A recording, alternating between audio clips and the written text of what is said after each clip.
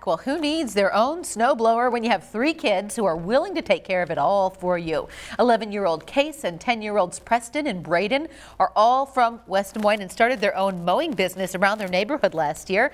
But with the snow, they have transitioned to snow removal. They say they love getting the chance to go out there and help their neighbors. Meeting new people and we get to know them better because they become our clients.